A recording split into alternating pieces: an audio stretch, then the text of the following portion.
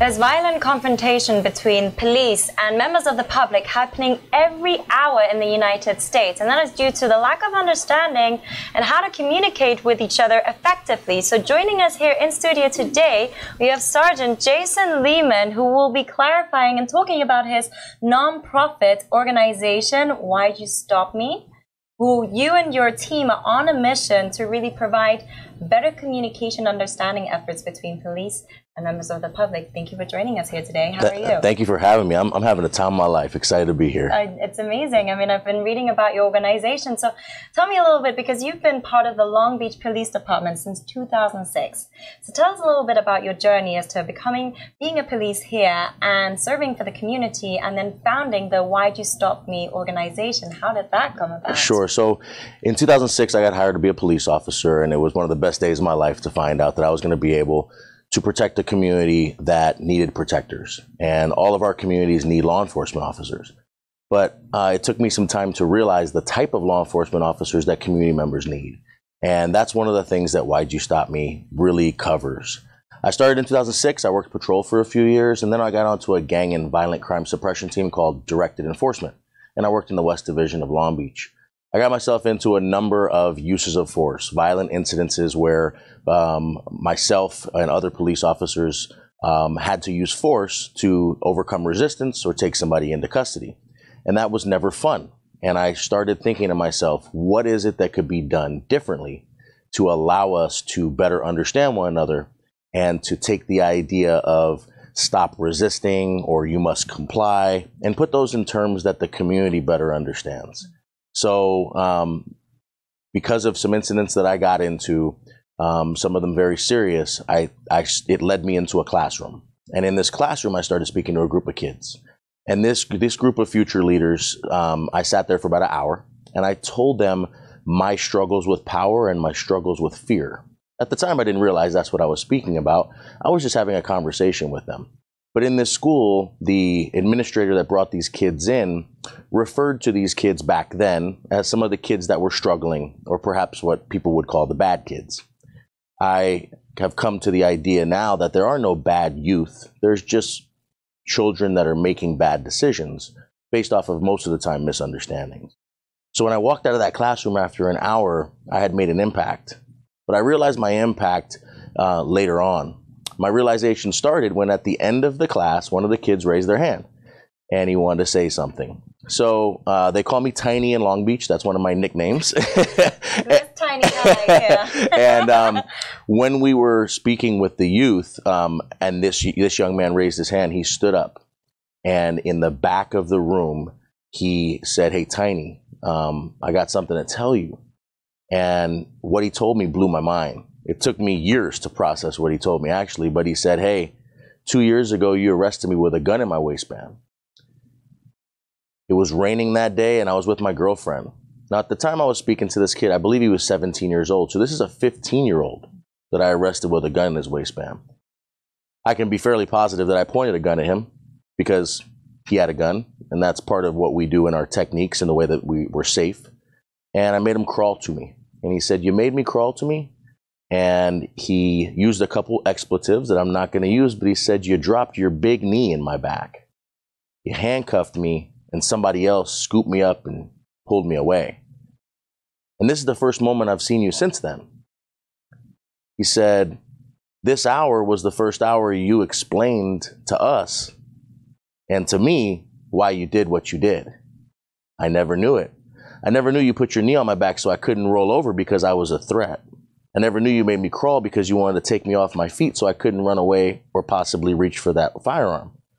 But now, through this training, I know, and I can make you a promise." He said, "Myself and everybody in this room will never hurt you or another Long Beach police officer because of the conversation we had today." And I was mind blown. So I walked out. The assistant principal at the time said, "What's the name of your program?" I said, "I don't have a program. I'm just talking to some kids, right? I'm going back to doing police work, right?" And at that time, I thought, guns, drugs, bad guys. That's police work. But police work is so much more, and the evolution of police work is something that a lot of us don't really get to see unless we're police officers ourselves. So I said, "Hey, you know what? I don't have a name for the program." He said, "Hey, we got this new website thing." This is back in December of 2000. around December of 2011. And he said, give me something for the website. I said, okay, well, they always want to know why they got stopped. So call it, why'd you stop me? Stop me. I had absolutely no clue what to call it. And from then, we shortened it to an acronym called WISM. And our team is Team WISM. And so Team WISM now travels around, and it was formed as police officers, or a police officer that was teaching people. Then we learn that it's hard to listen to a police officer, especially if you've never been one. It's hard to see past the uniform. That universal uniform is something that disconnects us sometimes, and that's unfortunate. So what I did was I brought in a team of community champions, and these community champions are, for the most part, justice system involved ex-felons. But those are defining terms that we don't use, and that's why we call them community champions. So the fact they've had encounters with the law really helps to be able to show the other side, or the 360 or the 180 of what we do, which creates this full 360-degree approach of learning. Because if you don't listen to the big bald white guy, you might listen to the other person that I bring in, who's typically a person of color, a person of a different gender, person that believes and thinks a little bit differently from me, and might believe and think a little bit closer to the people that we're trying to impact. So police officers may want to listen to me, community members may want to listen to my partner, who's a community member, and it really allows for this full engagement of learning. So that's how things got started. We started off in classrooms in high schools in Long Beach, and now we've operated in about 20 cities in 5 different states, with the nonprofit aspect of our work occurring solely here in Long Beach. That's highly fascinating. It was a type of organization I've never really come across. WISM, how have you seen it have an impact on people other than that initial, let's say, pivotal moment of that guy coming up to you? In what forms have you seen it expand and people like actually noticing the difference? Sure. So we've been so fortunate. We did a 2-year longitudinal study working with the Board of State and Community Corrections on a grant called Improving Police and Community Trust. And during that grant, we were able to take a sample group of the Salinas and Monterey County communities and put them through our training and follow them for a 2-year period. We did that not only with the community members, but we trained every patrol officer in the Salinas Police Department and every patrol officer in the Monterey County Sheriff's Department to be able to see the change. And we followed ideas like by asking community members, are police brutal? And then saying, do you feel that police are still brutal? Do you feel the police have a need to be in the community? And then are police officers still in the community? Do you still see a need, right? And those differences were measured. And then on the police side, police officers were able to admit that they saw greater value in community policing. They saw greater value in getting out of their police car in a time where, unfortunately, members and aspects of our community have created systems that make police officers feel like it's harder to do policing. And that concept is sometimes called depolicing. And we are trying to battle depolicing because we want police officers to get out of their car, shoot hoops with kids. We want them to enforce laws that need to be enforced, but we want them to be just in doing that. We want them to take just 120 seconds to make an impact and teach somebody how they want to be treated. So we take this idea of community policing and we bring it to educational policing.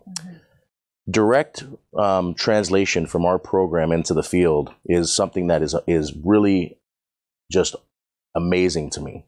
What happens for me is we are able to sit there and we're able to look at this and say, hey, we have the opportunity for us to tell somebody how to cooperate with the police.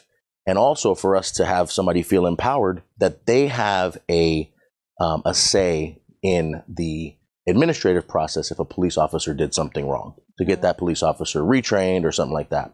So we have a system in place where we teach community members the ABCs of going through a stop and being contacted, right? What's the importance of putting up your hands? Why do police officers maybe squeeze your fingers before they search you? Why do you get handcuffed? Why are you asked to lay down on the ground, right? Some of these apparently demoralizing things. Why do police officers do that? And by doing that, we have a direct translation to seeing people that are more cooperative in the field. Now, we have a 13-year-old named Ernest, and we're going to highlight Ernest tomorrow during our scholarship awards ceremony. And Ernest is a person who's from San Jose. We did some great work in San Jose through their Mayor's Gang Task Force. And Ernest went through our program, and in the beginning of the program, he literally stood up 5 minutes into the program and at 13 said, "F the police." He was somebody that had never been taught why we should cooperate with law enforcement. So at the end of the program, Ernest says, "You know what? The police are good. I didn't know this. We need the police." And I felt really good about that. A year later, we got a call from the San Jose Police Department, a police officer. And he told us, "You know, I got to call you," told me, "Officer Lehman, I got to call you and I got to thank you because Ernest did something great. But before I do that, I have good news and I have bad news about Ernest." And so here I was worried, trying to figure out what it was. And he told me that the bad news was he had just located Ernest with a loaded 9mm handgun in his waistband. And to me, that's not okay. It's a criminal act. And he said, but the good news is he was the most cooperative young man I have ever encountered in my life. And when I asked him why he put his hands up, why he told me he had a gun in his waistband, why he said it's not for you, why he articulated that it was nothing personal towards the police officer, he said it was because some big bald white guy from Long Beach had taught him how to cooperate with the police. And those are the stories that we know are happening on a day-to-day basis with the people that we're teaching on how to do it. On the flip side, police officers have a part in this. And police officers and our police officer training is something that we're really proud to be able to provide as well. A couple of questions strike me here as we're going along the story. It's highly fascinating. It's, you know, we do, I mean, I guess, Ernest, as an example, how he said, F the police in the beginning. I mean, there's so much that is exposed in the media when it comes to policing and how people fear certain aspects, certain case scenarios. And so why do you think this country hasn't done such a great job when it comes to both finding a common ground, you know, so both, you know, members of the public who are feeling judged or are going to be arrested, and why people may follow in that path? Why do you think this country may not be, let's say, at the forefront in handling such situations in the best way sometimes? Sure. Well, I'm going to start off by saying that our organization is very proud to do something called deleting the universal. When we start off, when we ask police officers if the media is hurting the police. And police officers will often raise their hand and say, yes, the media is hurting police-community relations. But how does that make you feel as a member of the media? It doesn't make you feel good, I would guess. Right? Well, it's often, you know, of course, there are certain things that are exposed, and you can see them being exposed in its real and raw form, but then there's also other things that can be highly emphasized versus other things that can be not so presented so much in the media. Yes, that's always a discourse in the media, and it's always an issue. But let's say the realities and facts of what people do see, and that's why you have a 13-year-old who's like, F the police. There must be something there, and why do you think that is then? So I'm trying to, and as I get there, the idea is I've created my idea about a few media pieces, and so now I say the media does this. That's a universal. Police officers sometimes have a tendency to want to create universals in their head. If I go to the intersection, this certain intersection, every time I've gone, I've dealt with gang members, drug addicts, people experiencing homelessness. So the next time I go, I'm going to deal with a gang member, a drug dealer, a person experiencing homelessness. Well, that's not fair. I got to give a fair shake to the next time I show up. Then I got to say, I don't know who I'm going to encounter. These people have, but I don't know. And so police officers are working to try and overcome this concept of implicit bias, which happens in all human beings. But it takes training to understand that. And the training that we provide allows us to understand it. Why do I think that some aspects of the social media, not all of them, but some aspects and some articles and some pieces of social media are hurting us, and why we see this divide between police and the community? It's because we haven't had the education. So force science plays a big part in this. Force science explains to us the concept of a traffic accident. So we learn when we test for the police, for the driving test, we learn to leave 3 car lengths, right? And most of us leave about 2, right? And sometimes it's 1, and sometimes it's even 1. But yet we still have fender benders. And we have those fender benders, even though we see the person and we see their stoplights, do we sometimes run into them? Yeah, we do. Well, that if we were to video record that and we were to watch it, we would be watching it and we would say, there's no way that this car could have kept going and run into the back of that other car. They should have stopped. We'd be watching that, right? We'd be watching it in real time, in real video, and we'd be going, that's ridiculous. That car should have put their brakes on. But the person inside the car is saying, I didn't react in time to this action. I didn't react in time and I hit the car, but I meant to stop the car. I just took 3/4 of a second to react, to see the brake lights. And then I took 3/4 of a second to press the brakes, which is the way our brain functions, right? A normally functioning brain responds 1.5 seconds behind in a function in the action of reaction. It's called the reactionary gap. Well, that reactionary gap happens during police community conflict and police community contacts. So if a police officer draws their gun and they draw their firearm and they see a threat, and that threat is unfortunately a deadly threat, which means that if not stopped right now, the person has a chance to inflict great bodily harm or death upon somebody, a police officer, a member of the community, and that police officer decides to pull the trigger. That reactionary gap still exists. It takes the police officer about 1.5 seconds to decide to pull the trigger, and then that police officer starts pulling the trigger. Well, how do they tell themselves to turn off and stop pulling the trigger? The exact same way, through a reactionary gap. So then it takes 1.5 seconds for that police officer to stop doing that. Now, these are average numbers. It could change based off of a number of different factors. But if I pull the trigger once, and I'm going to say in my head as a police officer, I am going to use deadly force until that threat is stopped, right? Which would make sense. If somebody's shooting at me, I'm going to shoot until they stop shooting, put the gun down, right? Whatever it is, it's going to take me 1.5 seconds to stop that. So that time is could in essence be six more pulls of a trigger. A trigger pull is once every 1/4 of a second, and now I'm pulling the trigger 6 more times.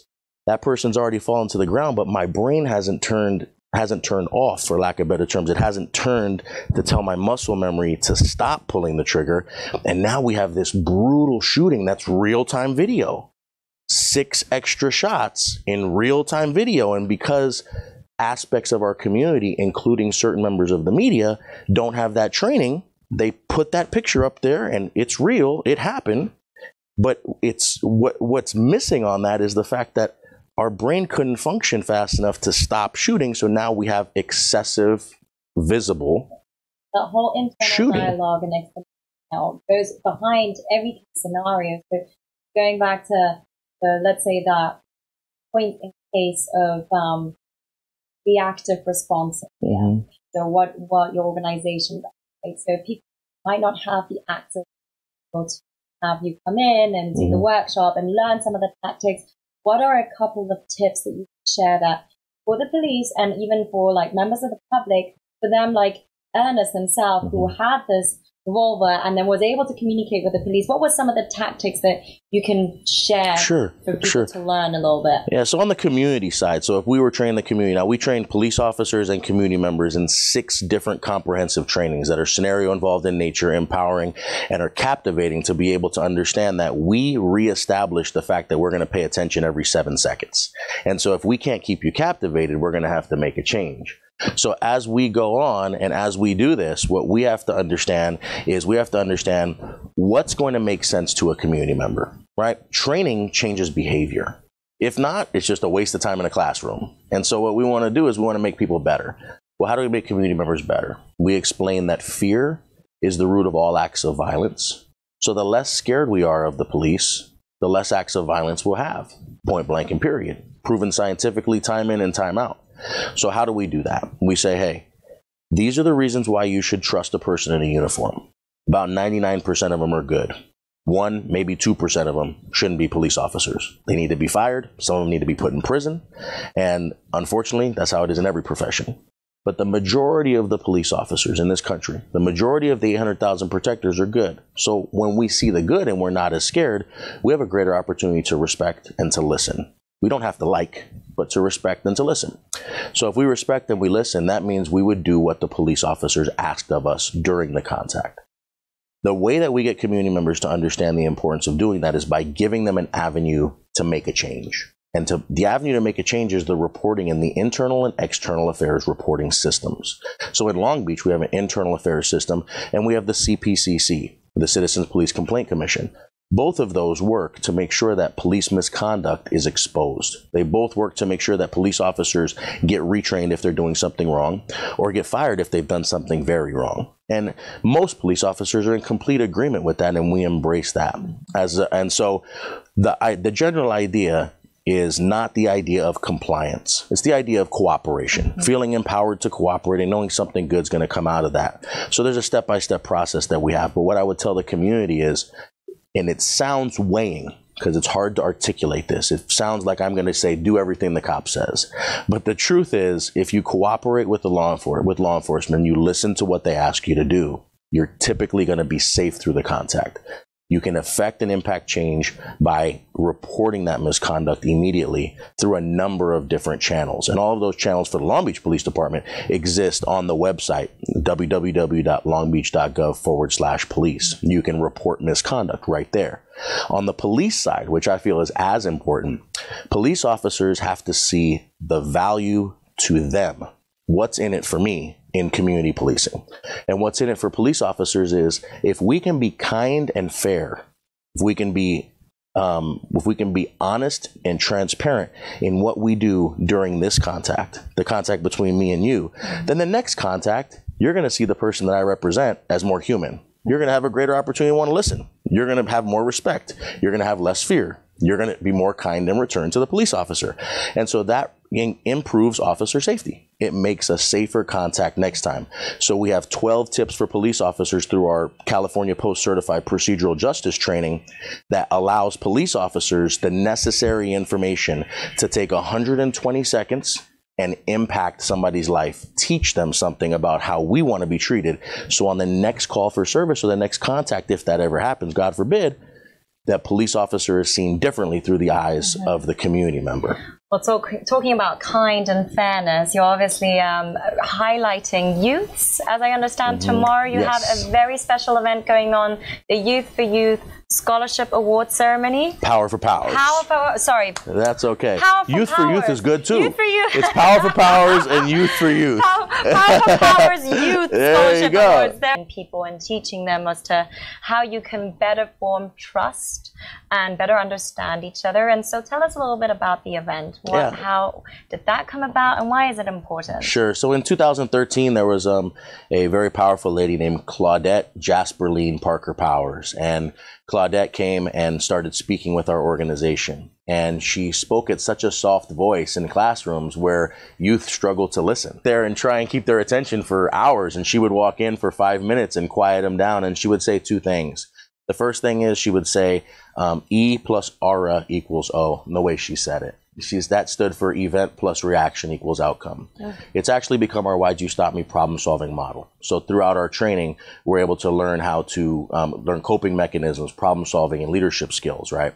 Well, one of our problem solving models is that E plus R equals O message, which exists on the bands that we actually give out. And tomorrow, everybody will get one of these wristbands. I actually prefer this kind of mathematical. It's easy, right? Yeah, you can actually better understand. Yeah, and we call this we call this the 2+2 of empowerment and cooperation, right? So she brought that to our organization. Unfortunately, in late 2013, she passed away during some complications from a surgery.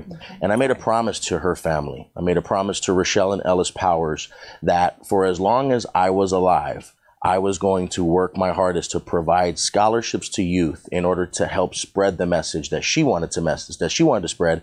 Because the second thing she said in this classroom is, I see greatness in you. We'd be at Cabrillo High School in front of 400 or 500 youth. And for somehow, some way, she found a way within a matter of seconds to look each one of them in the eyes and say, I see greatness in you. And we all have greatness inside of us. We're born great, and then things start happening that hurt us and hinder us, right? And so she was really able to bring that out. So tomorrow, we're going to honor her legacy, and we are going to give youth $1,000 cash scholarships. And all they've had to do is go through and graduate from our Why'd You Stop Me program, where they make a promise and commitment to be the force multiplier. And even if you don't see Jason Lehman, you might see Andrea Hernandez. Andrea Hernandez tomorrow is going to speak about what the $1,000 cash scholarship has done for her and the fact that she now is in the armed forces while also going through college. And so she's going to be able to explain how that transition has happened. But she doesn't need me. She has the tools to be able to tell her family, her friends, and anyone why we need to cooperate. So now they've taken this pledge to be able to be the force multiplier and the advocate for community safety and police safety. And now they are going to come in, and they've now submitted an art submission called Life in My Streets Through My Lens. And they've done everything from sculptures. There is a twisting carousel of pictures of somebody's life. There are essays. There's going to be portrayed tomorrow? There'll be 10 of them. 10 finalists blasted all over the walls in the Expo Art Center in Long Beach at 4321 Atlantic. And from 6 to 8 p.m., we are going to be honored to have the Vice President of UPS, Bruce McRae, Bruce Double D McRae, is going to be able to come out there and be our MC. We have DJ Bill Lovelace, and Bill also works with Long Beach Local News. So he's doing some work with local news. And so he's going to be DJing. We're going to have amazing vocals from a retired Long Beach PD gang detective, Armando Yearwood. And we'll have about 20 youth there to be able to honor those youth and allow them and provide them with money that's hopefully going to give them some of the books, tools, and training that they need to continue their education in a more streamlined manner, as long as they promise us that they are going to complete college. So we're really excited to be able to have that happen tomorrow. It's going to be a really absolutely amazing day. We've done this. Is it open to the public? Can they buy tickets? Or? We still have, it's funny. We have about 10 tickets left. So okay. So how can people find out? Yeah. So if we move fast, we should be able to get some tickets if they go to www.wism.org. It's WYSM.org.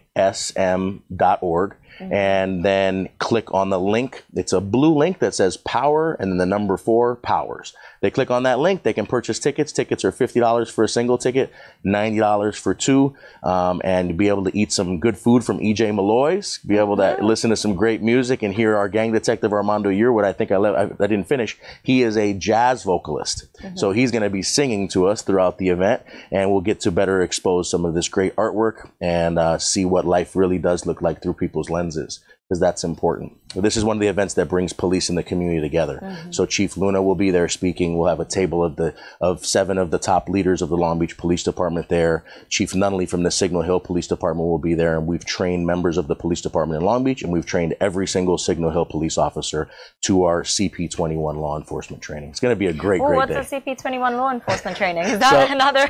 So the CP21 law enforcement training is the only state certified free training for law enforcement officers that's based out of procedural justice. So we have a procedural justice based training called Community Policing in the 21st Century to Reduce Conflict. And that training allows police officers to come into a room with us for 8 hours and look at some of the bias they may have, look at what implicit bias looks like, understand the importance of utilizing voice, giving a voice to our customer or to our community member that we're dealing with, understanding impartiality in decision making, understanding fairness and transparency and trust and respect building, and how we do that on a call-by-call basis. And that's where that 120 seconds for engagement comes into play. That's where we teach police officers how to do that. Not only do we do that training, but we do very odd police training. One of the things very odd. Why is it odd? Well, police officers don't typically walk into a room and practice how to give somebody a sticker. We actually practice how to take a knee and engage a youth by giving them a sticker at Starbucks, and understanding the impact and the layers of the community that we impact and affect by showing our care. Because the majority of the police officers that I know really care for the community. But because of trauma, sometimes that care has gotten a little bit buried under something called cynicism. And cynicism is something all of us have. But cynicism is something we have to identify, because that's what makes us a little bit negative. And it makes us appear a little bit negative or appear a little bit aggressive. So what we're able to do is we're able to try and overcome that cynicism, better identify our bias, which isn't going to go away, but we can overcome it, right? And then better engage the community differently by doing stuff like playing sports or giving kid a sticker, volunteering our time, doing something community-based, being in the community outside of our uniform and in our plain clothes, just doing different things to be able to impact people differently. It's not just about putting somebody through a training of, hey, put your hands up and crawl to me. It's not about that. It's this full approach. And that's why I said we have these 6 programs. We also have a resisting arrest diversion program. And that's really something that's impactful. It's the only resisting arrest diversion program in the United States of America that partners a police officer and an ex-felon together to allow people to have their resisting arrest case completely wiped clean from their slate, like they were never arrested. And so we work with the Long Beach City prosecutor, and we do something called pre-plea diversion. If you and I get into an incident where I have to like force your hands into handcuffs, or you lie to me for 30 minutes, or something to that extent, you're going to get arrested for resisting arrest. That's something that happens. Unfortunately, that was a breakdown in communication between you and I. You're probably not constantly a liar. You probably don't resist everybody that you deal with. But because of the way you feel about the police, you felt a little bit like, oh, or you were fearful or whatever. Your ability to listen and cooperate was diminished. That could have occurred on the same side with the police, right?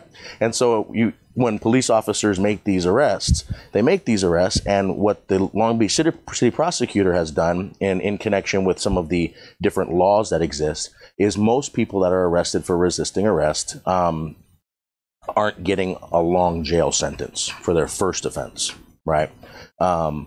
What the city prosecutor has done is he has identified people that could do community service and their case may be dismissed before the plea, before the court trials.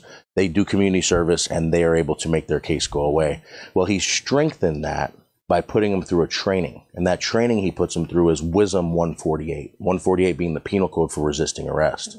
And WISM 148 allows people to come into the room and discuss their cases, reevaluate the traumatic instance that they had, and then go through how they could have done it differently.